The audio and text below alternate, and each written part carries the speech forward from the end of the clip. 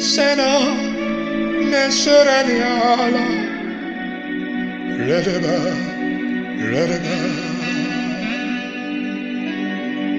Sena celebrate Leospia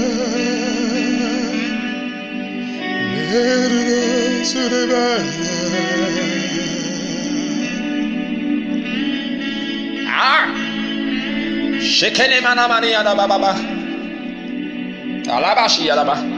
Holy fire, fall upon my altar. Holy fire, fall upon my altar. Holy fire, fall upon my altar. Holy fire, fall upon my altar. The altar of my head, the altar of my head, the altar of my head. Let your holy fire fall on it. Ayanamashiya labadia. Oh, cinnamon. Consecration of the head. Consecrate my head, Lord. My head is your altar. My head is your altar. Let your fire burn on my head. Holy fire, fall upon my altar.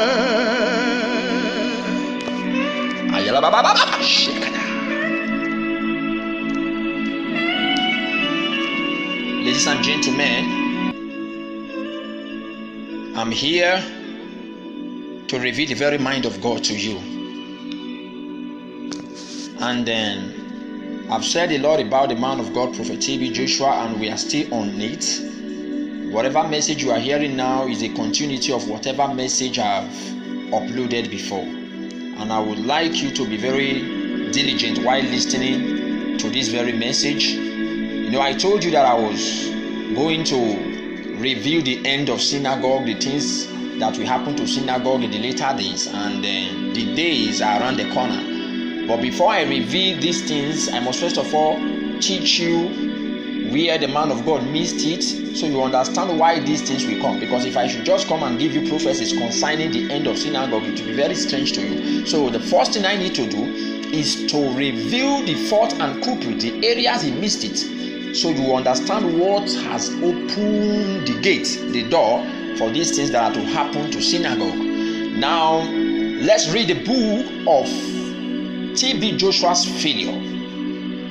The book of TB Joshua's failure, chapter 1, verse 1. TB Joshua did not teach his members that their head is God's altar. TB Joshua did not teach his members that their head is God's altar. Acts of Apostles chapter 2 verse 3, the Bible said, as they were gathered in one accord, the Spirit of God came and sat upon them as a cloven tongue on fire. Where did it sit? Their head. Their head, because the head of a man is an altar. The Bible said that your body is the temple of God. In every temple there's an altar. In every temple there is what? An altar. So you must first of all discover where your altar is in your body. You must first of all discover where your altar is in God's temple, which is your body. In some churches, their altar is at the center of the church. While some churches, their altar is at the extreme, the end of the church. So in your body, you must discover the location where your altar is. People keep singing, holy fire fall upon my altar. Where?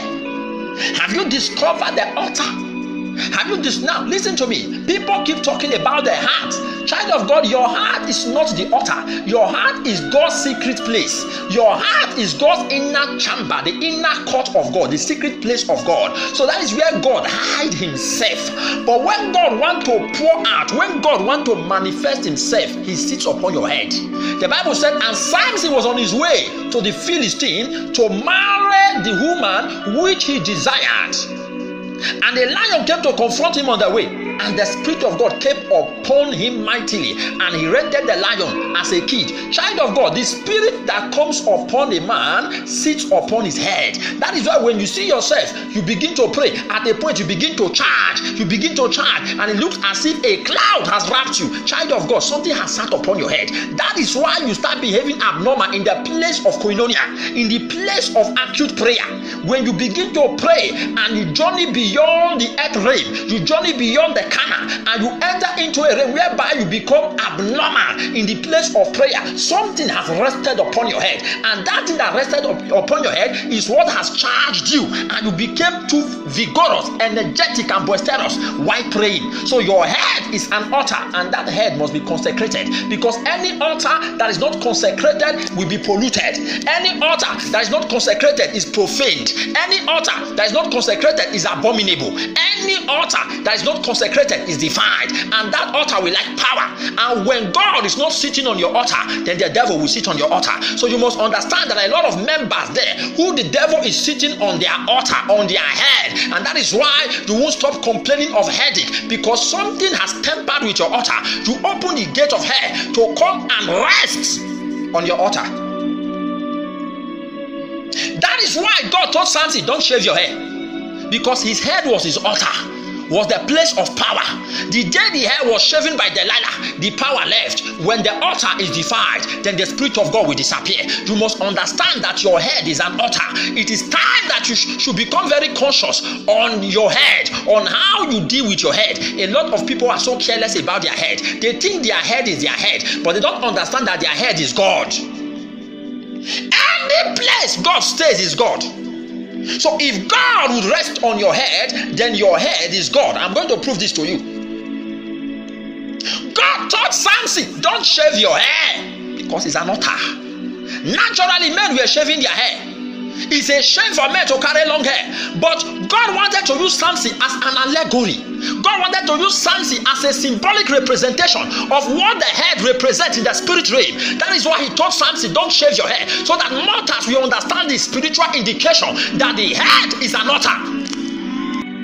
1 Corinthians chapter 11 verse 3. But I would have you know that the head of every man is Christ, and the head of the woman is the man, and the head of Christ is God. So your head is Christ, and the head of Christ is God.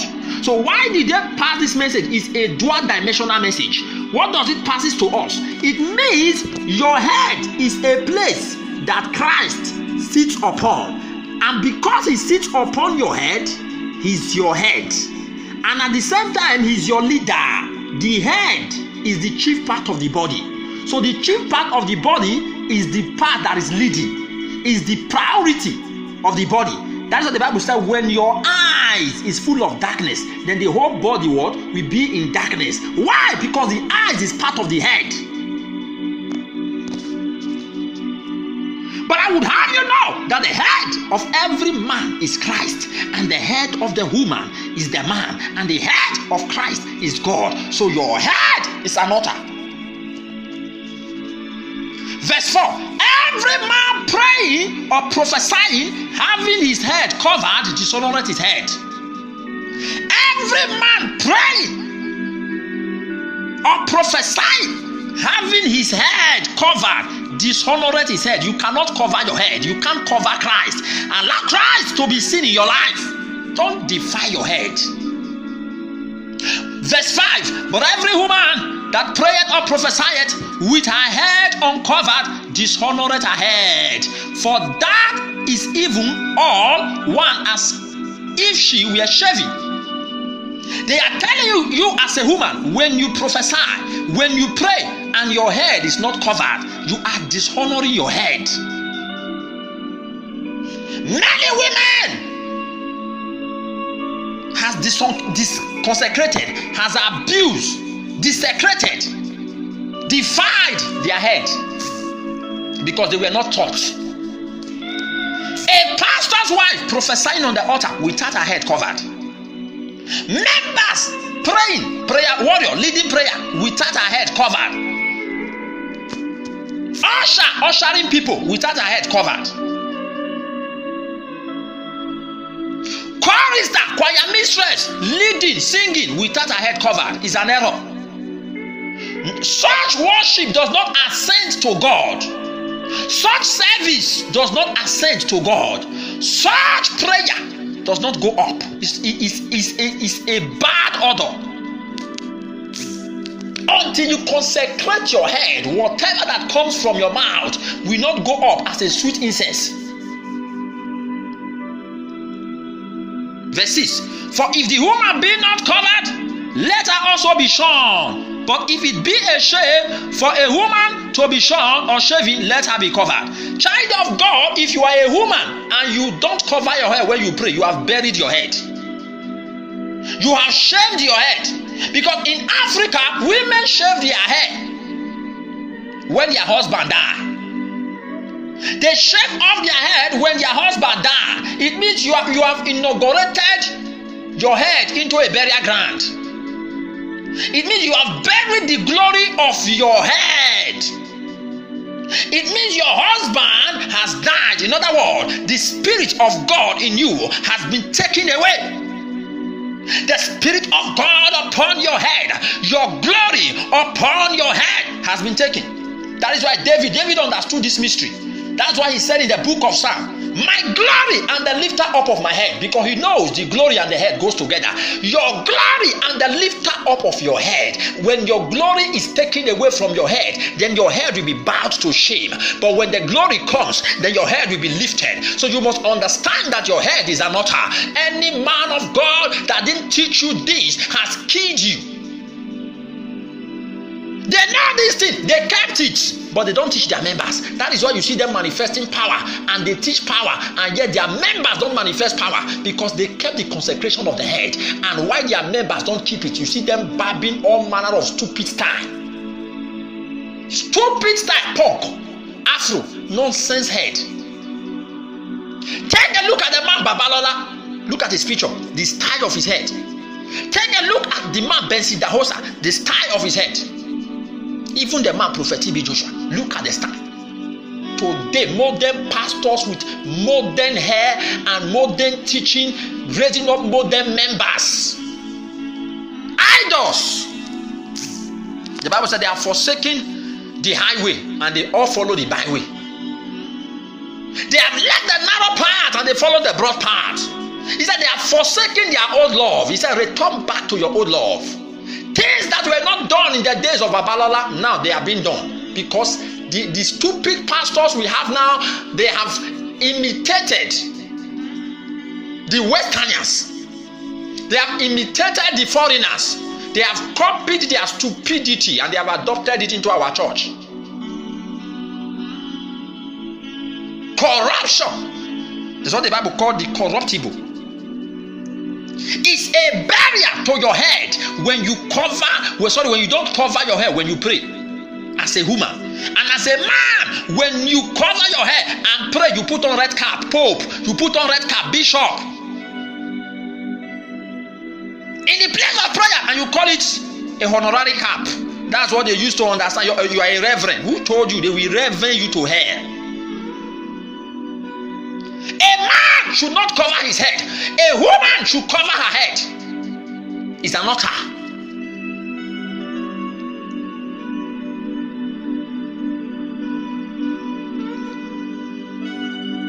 They said you should shave your hair. Shave your hair if you don't want to cover your head.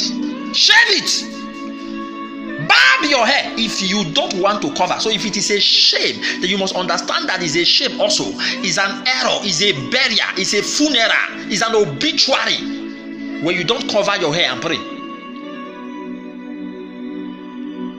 Verse 7. For a man indeed ought not to cover his head, for as much as he is the image and glory of God, but the woman is the glory of the man. For the man is not of the woman, but the woman of the man. Verse 9. Neither was the man created for the woman, but the woman for the man. Child of God, the woman created for the woman. The woman created for the man, and the man is created for Christ. And Christ was living for God. He said, I do not do my will, but the will of my Father. So he went about doing the will of his Father, because the Father is his head.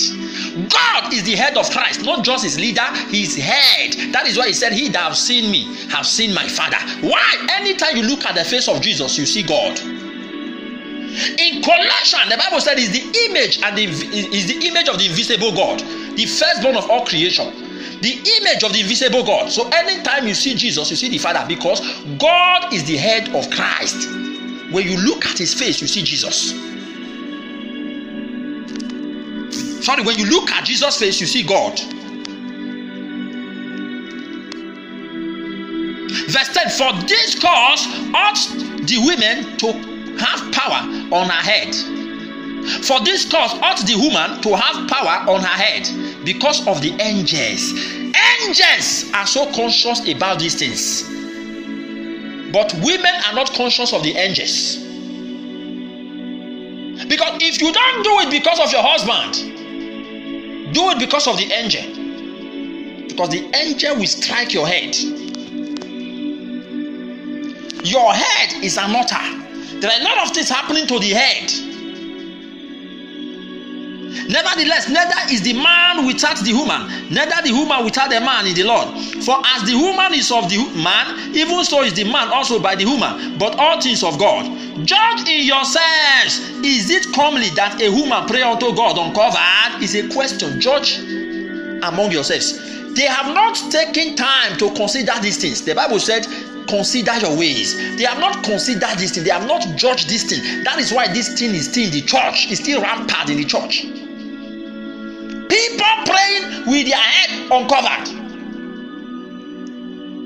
Verse 14. Do not even nature itself teach you that if a man have long hair, it is a shame unto him? Pastors with long hair now, they carry dada, they carry dread, they braid their head.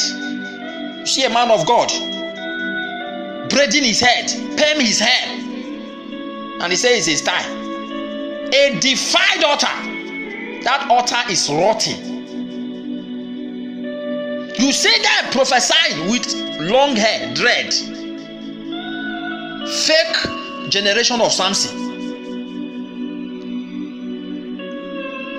Verse 15. But if a woman have long hair, it is a glory to her. For her hair is given her for a covering. This is what men of God has used to back their stupidity. They subvert and pervert the word of God to the backing of their desecrated lifestyle. They tell you that your hair is given you for a covering, so no need for you to cover your hair. You are such a stupid teacher. Now listen to me. When he said that the woman's hair is for her covering, they were speaking comparatively regarding what they have told the men, that the men should what? Carry short hair. They should shave their hair, and the women should carry long hair, for their hair is given them for a covering. Not in the aspect of consecration now, not the aspect of prayer. They have settled that one, and they went further to tell you more about the head, that men should not carry long hair. And they said the women should carry long hair. Why should the women carry long hair? Because it's their glory. Nature should teach you. The Bible says even nature teaches you. When a woman shaves her hair, she appears ugly. It's only few women that will barb their hair and they will still look beautiful. But they look more beautiful when they carry long hair. Because some women, they have gallop on their head. Gallop. Some have big head. So when they carry long hair, it covers their big head. Their shame will be covered. So that is why he said for her hair is giving her for a covering, not in the aspect of prayer. Don't turn the word of God upside down. You must understand the context. He spoke contextually. In the aspect of prayer, he said cover your head. He told men don't cover your hair. Then in the aspect of how your hair should look, he told the men shave your hair. It's a shame if you carry long hair. Then the women carry long hair for your glory. It distinguished them. Verse 16. But if any man seem to be contentious, we have no such custom, neither the churches of God. So if you are not comfortable with this teaching, God is saying whatever doctrine you adopt, you introduce, we have no such custom in the churches of God. So any church that adopts this stupidity is no longer the church of God. It has become the church of Mammon, the church of Satan. That is why such church will fall. Before Saul started teaching, if you study from verse 2, before where we started in verse 3, he said, now I praise you, brethren, that ye remember me in all things, and keep the ordinances as I deliver them to you. As he delivered it to you, not as you people changed it. In Africa, many years ago, these things were kept. But when people like Pastor Chris traveled abroad and came back, they changed everything. They copied nonsense from the white men. Today it has become a normal thing. Children are bettered and they meet the system. They see it as a normal thing. Go back to your old love, as the Bible said. Go back. A generation where you see women putting on weave-on their head. They cover. The Bible said carry long hair. It didn't say put on weave-on. Carry long hair is not put on weave-on. Carry long hair is not put on attachment. Look at what you call it, attachment. It means it's not your own. You are adding it. Where is it gotten from? Let me forget the spiritual aspect, the spiritual implications, where these things are made, or the demonic. Now I'm talking now naturally. It's an error. You are passing the loud message to God. You are telling God that what he gave to you is not okay. That he would have given you this one. That the one he gave you is bad. You use artificial to cover original. You use shame to cover the glory of God. That is what the Bible said in Psalm. O ye sons of men, how long will you continue to turn my glory into shame? They take delight in listen. What is listen? Lies. Artificial. Things that are not true. Things that are not original. They cleave to these things and they condemn things that are genuine. Child of God, if you are a woman listening to me, God said carry your long hair is your glory, not carry a long weave-on or a long attachment. It is satanic. You are desecrating the altar. You are polluting the altar. The glory of God cannot tarry there. That is why Satan will keep on rubbishing you people. That is why your head will be bowed to shame. Your head will not be lifted because the glory on the altar has departed. Your life is a mess today. Your life has turned out to become an Ichabod. The glory has departed from Israel because the altar of your head is defiled. Is defiled. Is defiled. Pastor's wife, big weave-on their head, members imitating them, and they climb the altar of God to teach with their Jezebelic hair. Daughters of Jezebel everywhere. All these things, he saw them, he didn't speak. Courage was not there. He lacked courage. He couldn't say these things because he wanted them to be comfortable. He didn't want the law or the word to be burdensome to them. That is what the Bible said. The commandment of God is not burdensome. Why? Because some men saw it as a burden. So Paul was telling them it's not burdensome. If you get to understand why these laws are given, you will know that they are for your good. When God told Adam and Eve, don't eat the fruit that is in the midst of the garden, they saw it as a burden. But when they ate the fruit, they understood why God told them not to eat. Anytime God asks you not to eat, not to do, not to practice a particular thing, he is giving you that law for your good, not for a burden, child of God. That is why many of you will be possessed with innumerable demons that came from your weave-on, that came from your attachment, that came from the priming of your hair. Evil relaxers that they used to relax your hair, and they relax your glory, relax the spirit of God in you, relax everything, and worms start moving in your head spiritually, and you can't think where you start behaving haywire. That is why many women will talk to their husband anyhow, because there is a mammon on their head that keeps indicating anytime there is a clash in the house. And when they begin to bash on their husband, the men become surprised and they begin to wonder, how come this woman is talking to me like this, as if she's the man. She's the man because there is a giant living in her through the weave-on she's putting on her head. There is a giant living in her through the attachment on her head. There is a giant living in her through the relaxer.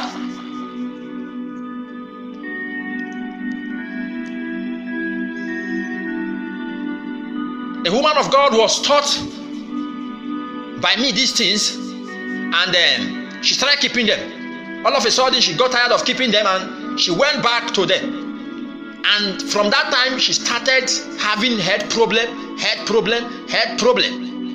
And she was in the dream, and the Lord opened her eyes. She saw that there was lice on her hair. And when she inquired how come the lice, they told her that the things that you used on your head, you desecrated the hair that was already sanctified, that became a holy altar for God. And because of that, your punishment came. And when she came to me, she said I should pray for her. And she never told me what she did. I prayed for her, the sickness increased. She came back and started shouting, the sickness has increased, I will confess. I said, what happened? She told me everything she did. I said, God have mercy on her. When I laid hand on her, she was on the ground. When she stood up, sickness disappeared. And she said, I will never put this relaxer on my head again. I will never. That day, she asked someone to get her scissors so that she can cut the hair and start afresh carrying her virgin hair. I said, wait, now it's already late tomorrow. He said, no, I won't wait till tomorrow. Even though the sickness has left, the lice are still eating me. I need to back. It was when she shaved the hair that the lice stopped eating her. Some of you may say, I am okay. Nothing is happening to me. The one that God loves, he chastises and rebukes. That's why God told Israel in Amos 3 verse 1, among all the families of the earth, ye only have I known. Therefore, I will punish you because of your iniquity.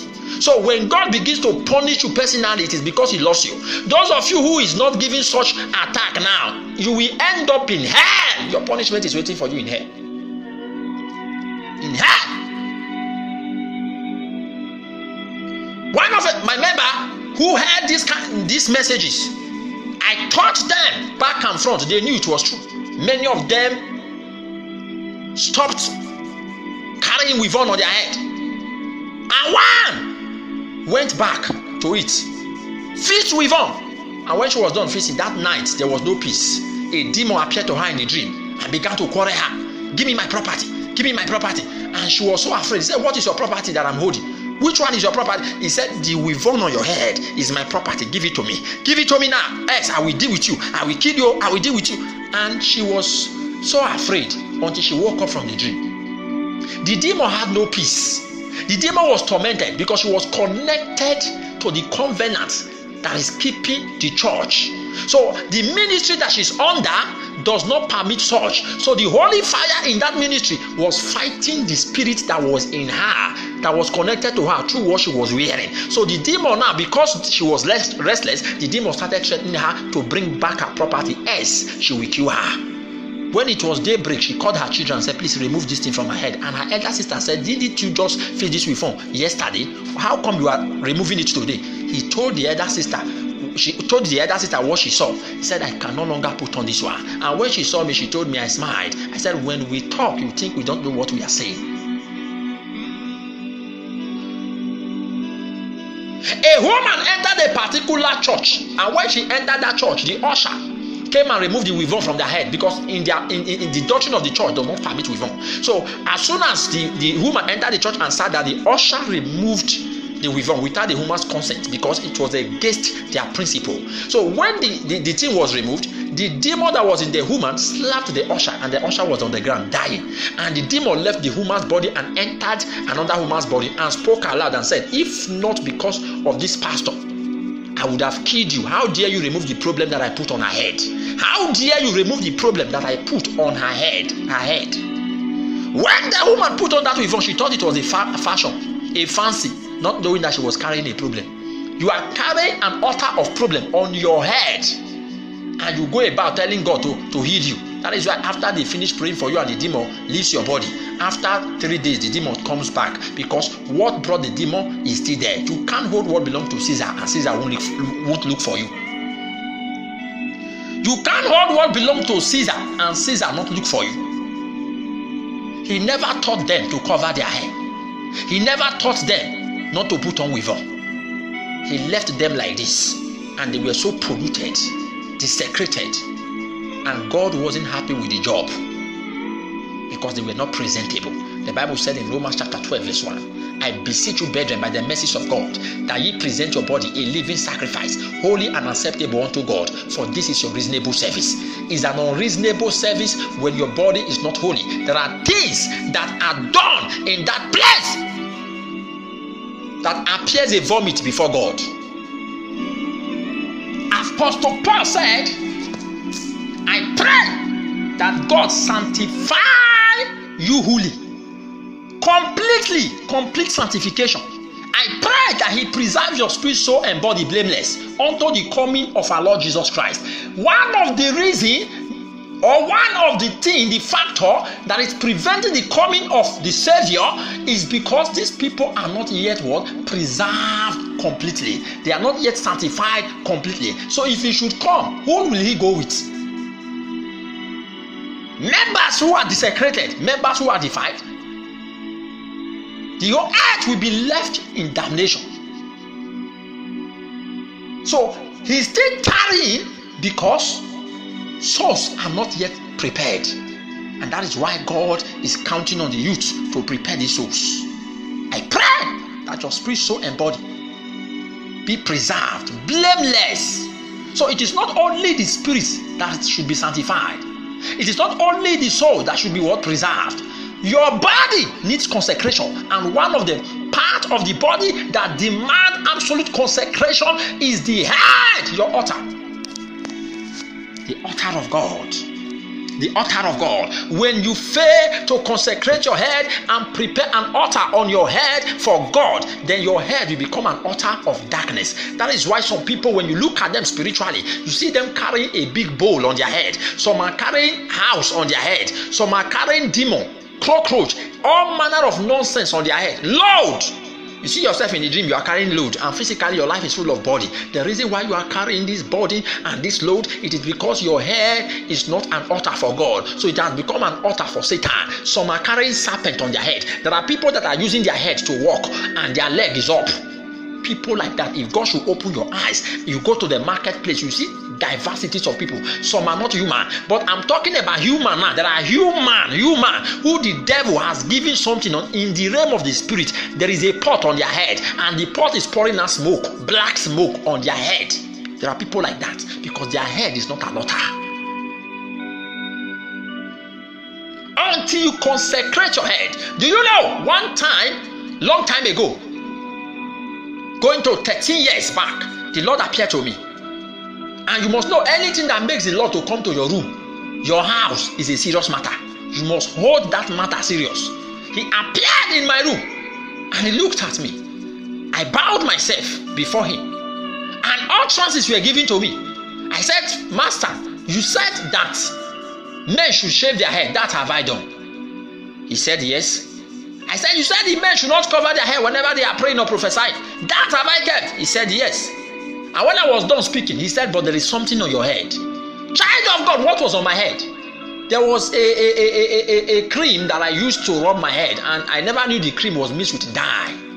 A black cream. I don't know what it is, so made or so fine. The one that is black. I used it to rub my head then, and the Lord came because of that. It wasn't an angel that came, it was him that came, because it's his head and he is the head. And when I woke up from that revelation, I began to ask. I said, Lord, what is on my head? And the Spirit ministered to me, the cream. From that day, I stopped using the cream. The next time I saw myself taking my bath, in other words, I was being washed, purified from that stain. From that time, I never touched my head with anything of such. But there are people now, even pastors, using it, and nothing is talking to them, and they feel very comfortable. I told it to one of my pastor friends, and he said, but I've never seen something like that. I said, because God is not moved to tell you directly, so he has revealed it to me to tell you. So that is why I'm telling you now. So God must not appear to everyone. So a message passed to one is a message passed to all. Some of you, he's not talking to you. And you must understand that we have degrees in the spirit, different degree. There's a level of grace that will be committed to a man, and that grace will demand a level of consecration. So when the man goes against the consecration, then there will be an attack. I was attacked seriously that night before Christ appeared to deliver me, and I bowed. So after I bowed, I started saying those things. It was put in my mouth to say. So my point is that there are things you must be careful about concerning your head. Your head is God's altar. It's God's altar. Men carry fire on their head. There was a time I was preaching in the church, and one member who is into the prophetic, he was looking at me, aghast, so surprised. And when the service was over, he came to me, he said, "Sir, there is something I saw in your head while you were teaching." I said, "What?" He said, "I saw stars, innumerable stars on your head. They were so bright as if it was night, and it was broad daylight." He said, and the Spirit said, "I have made him a star." He said, anywhere he goes to, this star follows him, even in the bathroom, anywhere. Why? Because the head is an altar. The head is an altar. Any head that is consecrated, we carry fire, we carry star, we carry glory. But many of you have failed to understand these things. That's why you can see a pastor, Bambi stupid star, Bambi punk, afro. The Bible said in the book of Leviticus, chapter 21, verse 4 to 5, "But he shall not defile himself, being a chief man among his people, to profane himself." A chief man is a pastor. A chief man is a shepherd. A chief man is the president of the church who is representing Christ. Why is he giving this law to the priest, to the head? Because they are the mirror. They are the gospel that the people listen to. They are the gospel that the people look at. Whenever the people look at you, they see God. You are their mirror. So they behold themselves through you, and they begin to correct their errors. So when pastors begin to barb afro and barb punk and barb all manner of nonsense, then their members begin to imitate it, because what they see the head doing is what they will do. In verse 5, "They shall not make badness upon their head." Badness, badness. Are you Elisha? Are you Idahosa that you should make badness on your head? Something that did not come naturally. You were not born with it. All of a sudden, you use scraper to shave and create badness because you want to look like Idahosa or look like Elisha. You are such a stupid, unreasonable minister. "Neither shall they shave off the corner of their bed." Shave off. He didn't say you should not reduce the corner of your bed. He didn't say you should not reduce your beards. He said don't shave it off, don't remove it completely, because nature should teach you that God planted that thing there for a purpose. He used that beard to design you, but the devil gave you a bad understanding and you removed everything completely. Are you telling God that what he did is not a perfect work? Are you trying to teach God his job? Those of you who have feed in your compound, what do? You reduce it. You reduce it. You don't remove everything totally, else you will see the nakedness of the ground. So God planted that feed to cover the shape. So when God gives you beards, he didn't give you to remove it completely. "Neither shall they shave off the corner of their bed, nor make any cutting in their flesh." Pastors on tattoo, white men pastors with tattoo on their hands, and African pastors are imitating them. Members with tattoo. Verse 6, "They shall be holy unto their God, and not profane the name of their God, for the offering of the Lord made by fire, and the bread of their God they do offer. Therefore they shall be holy." What is the bread of their God if not the doctrine, if not the gospel? You as a preacher who is offering the bread of God, the word of God, you are so profane, so abominable, so defiled. Jesus said, "Be careful of the leaven of the Pharisees, of their bread." And they were wondering, which bread? He said the doctrine, their message. Be careful of what you hear and what you listen to. That is why they can come here and teach you nonsense and tell you that the hair of a woman is given her for a covering, so now she can't cover her hair, she's free to pray without covering. They have buried all of you. And you say, "Oh, why am I reading the Old Testament? The Old Testament is different from the New Testament." You are sick of mental passing. Don't you ever differentiate the old and from new. Jesus said, "I did not come to condemn the law, but I came to fulfill it."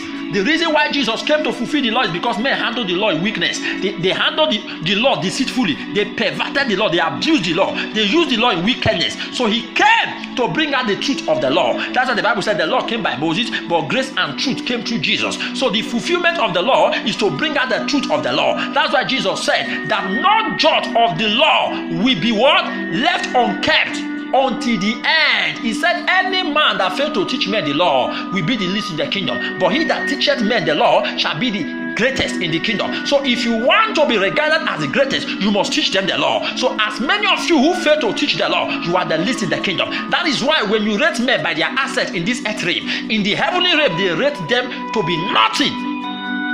many vanities of pastors.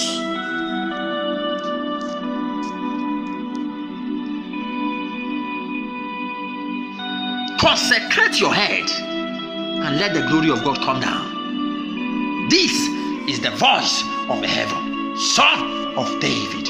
Wisdom is crying in the streets of YouTube.